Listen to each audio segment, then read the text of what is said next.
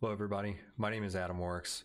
I'm in Fort Wayne, Indiana, and I'm here to tell you a story about the world's greatest wristwatch. It's the Casio G-Shock Frogman GW200 MS. I bought this watch when I was in the Navy. I was 23 years old, and I was stationed in Virginia, and I used to daily wear a Nike Triax Speed 50. It's a gray, black, and yellow watch. I was really big into cycling and Lance Armstrong at the time. And I needed a watch to dive with and to daily wear. And it needed to be very minimal and not too flashy.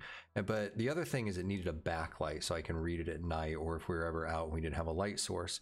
And I was wearing my Nike one day, and my OIC noticed that I was wearing this Nike watch. He's like, "You should get rid of that. It won't survive our deployments." It's like, "What are you talking about? I've used this watch for a few years now and it's done fine." Like, "No, it's not going to make it."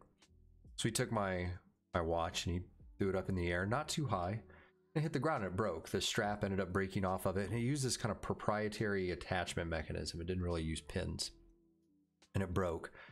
And then he took my watch, or his watch, off, which was a G-Shock, and he threw it as hard as he could against this wall. It just bounced right off. No damage to it at all. And picked it back up and put it on. He said, "I could do that 100 times and it'll still last." Well, now I had a broken watch and I needed a replacement. I went inside and we had a computer. It was very slow, and started researching G-Shock, started looking them up, started looking up information, and I found that they made a Frogman series, which was a dive watch and a G-Shock built into one. So I went into the exchange, which was the store on the military base, and I asked, do you have a Casio Frogman? Lady was like, "Yeah, it's right over here." She pulled this out of the case and it was really nice. I tried it on. I liked it. It's big. It's a big watch. It's not meant to be small.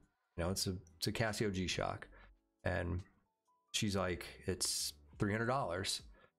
Yeah, that's quite a bit. At the time, that was, you know, a little under half of my paycheck at the time for 2 weeks. She's like, "Well, tomorrow, all Casio watches are going to be $99.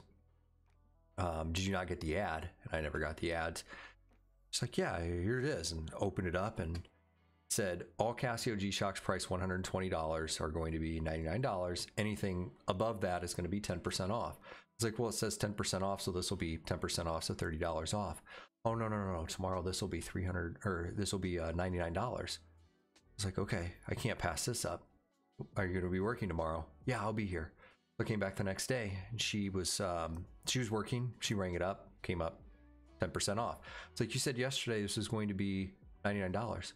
"Oh yeah, I remember that." Rang it up for $99 and I walked out with this. Wore it as I walked out. And I wore this watch every day for my last 2 years when I was in the Navy. I wore it diving, I wore it on deployments, I wore it on the weekends, I wore it everywhere that I went. This was the world's greatest watch. It's solar powered. It's got a backlight. It does everything that I need it to do, plus more. And this is why it's the world's greatest watch. Right now, yes, I'm wearing an Omega Speedmaster because it's Speedy Tuesday, but this watch will still be my favorite watch and the best watch that I ever own.